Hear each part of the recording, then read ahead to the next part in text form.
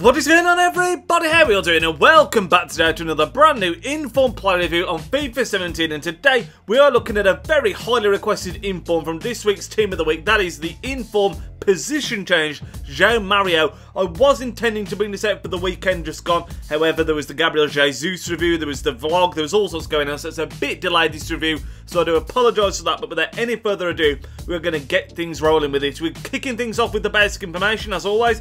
Joao Mario stands at 5 foot and 10 inches tall. He's got medium to high work rates. He's got a 4-star weak foot and 3-star skill moves. And when you look at his base card and his top 5 in-game stats, he's an 85 rated cam, of course, position changed from his usual position, which is a right mid.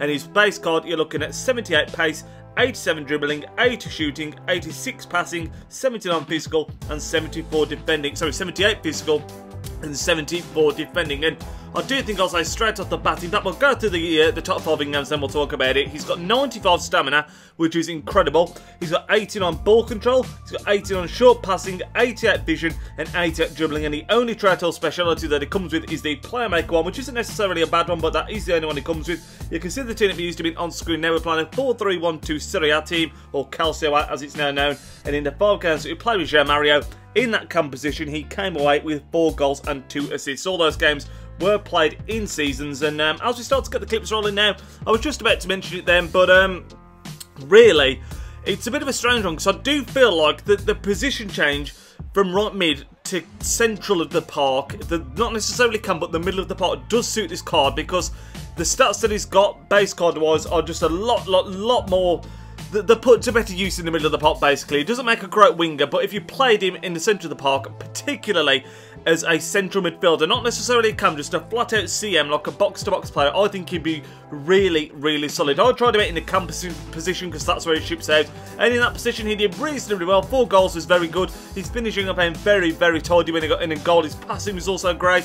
Very nice dribbling as well, but in that cam position, the one thing that held him back were the work rates, medium high. I actually had instructions on him to get forward, and even still then I found him dropping back a little bit. Maybe it wasn't as noticeable as it would be if I didn't have the instructions, but I still found him dropping back a little bit too much, more than I wanted him to. And the other thing that ruins him a little bit is the lack of 4-star skill moves, although it does come with a good weak foot.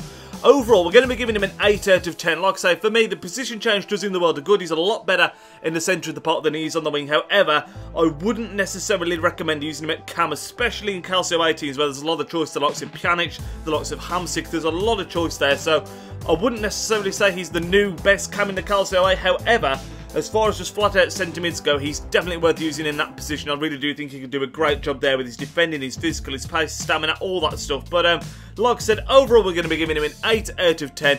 That's going to round up this play, lads. Leave a big thumbs up on the review if you did enjoy it, and I will speak to you all in tomorrow's video for a brand new for a brand new episode in the Road to Glory. So I'll catch you all there, lads. Have a great rest of your evening. Nidge out. Yo, he's Nidge, plays with big games and player reviews are getting insane. He entertains while he elevates, his video quality resonates. On career mode, he got lots of vids uploading off and he's rocking it. He's got the confidence in all his commentaries. Videos range, they often vary. Got need for speed and a road to glory. Just watching vids and you know the story. The content is underrated, I'm understating, so don't ignore the like.